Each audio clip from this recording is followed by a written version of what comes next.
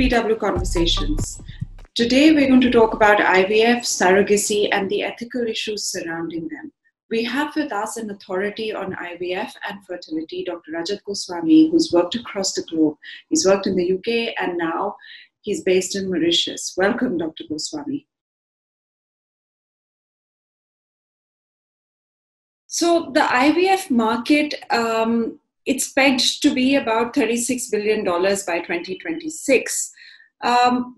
What, according to you, would be the reasons for this growth? I think with the number of IVF babies now exceeding 1 million, there's more patient awareness of the whole thing, of the system. People, before IVF, we could only treat 30-35% of couples. After IVF, we can now treat maybe 99.9% of couples. So because people are aware that this is now available, more couples are seeking treatment.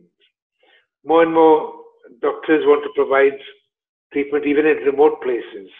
I mean, there are villages in India where they do batches of IVF treatments from doctors embryologists going from large cities, doing a batch of patients and coming back. So it's become more and more available. It's becoming more available, and it's working worldwide. So that people from different countries are traveling with medical tourism. There's more IVF going on. So I think that, I don't know about the turnover, but certainly IVF is not a cheap treatment. Everything we use is disposable. Everything that we have to use during the treatment, after the treatment, it's expensive.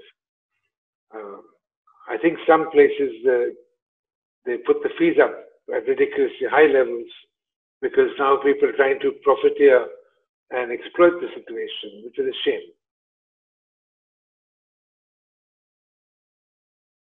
So what are the reasons for growing infertility in, couples and in men and women? I think with men, the reason why sperm counts are falling worldwide, it's due to stress factors, due to environmental factors, and also due to dietary factors. There's more and more pesticide being used in food and vegetables. There's hormones being used in meat. All these things have some effect on sperm counts. So sperm counts are falling for these reasons. In women, the main reason for the fall in fertility is career women delaying childbirth, delaying childbearing until they've got a lot older. Age is the main factor that's causing an increase in fertility for women. And as women get older, I shouldn't mention that word too often, but as they get older, once you get beyond 35, 38, other conditions start to develop as well. Endometriosis, fibroids, ovarian cysts, things like that. And then with sexually transmitted disease, that is not falling. So the number of cases of blocked tubes is also increasing. So this is what I think has caused an increase in infertility. Though 1 in 6 couples struggle to conceive, and 1 in 6 couples seek medical advice, 50% will need IVF. So there again, you've got the large IVF market. IVF has come to the rescue for couples, but what are the ethical issues surrounding it? When I first got into IVF in 1982, there were very few people who were looking at the ethics of IVF, just looking to bypass the tubes and conduct IVF treatments to achieve pregnancy. By 1985, when I joined Patrick Steptoe, the pioneer of IVF, we started looking more at the ethical issues. And he warned me then, he said, this is an ethical minefield. All sorts of requests will come to you. Somebody wants to use his sister's eggs because his wife doesn't have eggs. Not all. Somebody wants to use the mother's eggs for the daughter because the daughter doesn't have eggs. These are other issues. We have situations where of course, with single-sex couples and donor sperm, donor eggs, we get a similar situation. But I think the most important thing that we have to look at in every case is the welfare of the child. The other ethical issue is on the commercial side.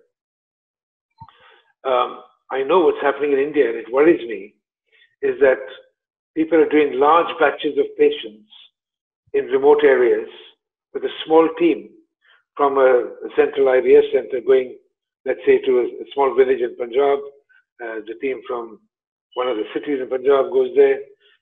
One doctor, one or two embryologists, or two doctors, one embryologist. They do 30, 40 cases in a week, in 3 days, 5 days.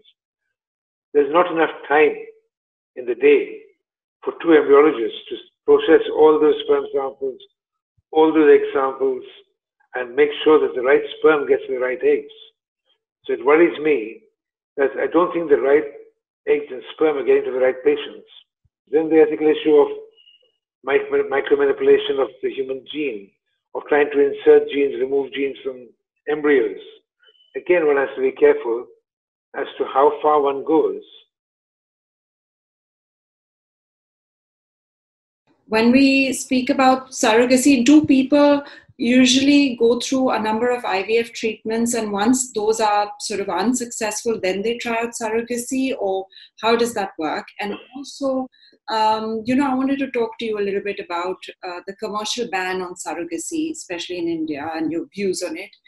Surrogacy is when one couple's embryos are transferred into a surrogate mother. So we've got what's called host surrogacy. This is where the surrogate is not related to the couple in any way. The embryo is not hers. The egg or sperm are not hers. There's a different type of surrogacy where the egg is of the surrogate and the sperm is from the commissioning couple. There are different problems with each one.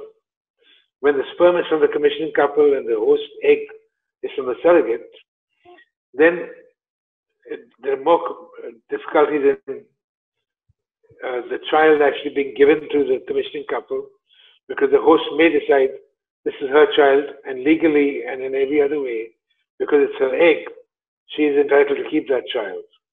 So that can cause problems for the commissioning couple. The one that is being used more commercially is the host surrogacy, where the surrogate carries the embryo for the commissioning couple. The sperm and egg of the commissioning couple are mixed, they get an embryo, and this embryo is transferred to the surrogate. Again, in some countries this is illegal. In other countries, the surrogate has to sign a legal form to say that she will give the resulting child to the commissioning couple. And if she doesn't, then the commissioning couple has some come back in court. Then you've got commercial surrogacy like in the UK, where the surrogate, the commissioning couple has to sign a parenting order to adopt the child. So there are all sorts of things that happen.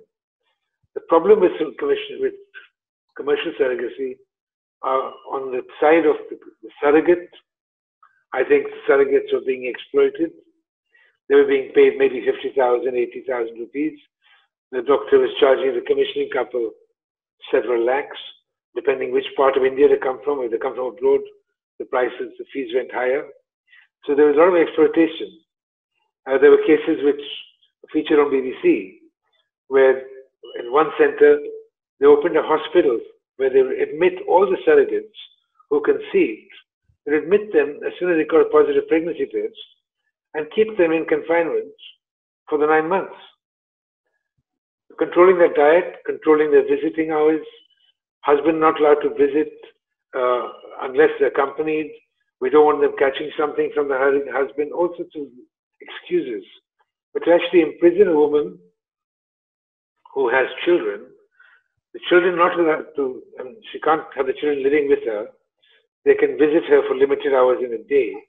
They control their surrogate diet. But this is worse than prison. I think it's a good thing that they have stopped this. But it's still happening. I still have couples, even from Mauritius, who have gone to India and had surrogacy treatment and come back. So there are some places where it is happening illegally, and Of course, for foreign couples, it's more difficult because they have to get the child put on their passport. So there's all sorts of corruption thing going on. So I'm very happy that the Indian government decided, the Indian Medical Council decided to ban surrogacy for foreigners in India. I'm happy that they're trying to control it. But payment to the surrogate needs to be capped.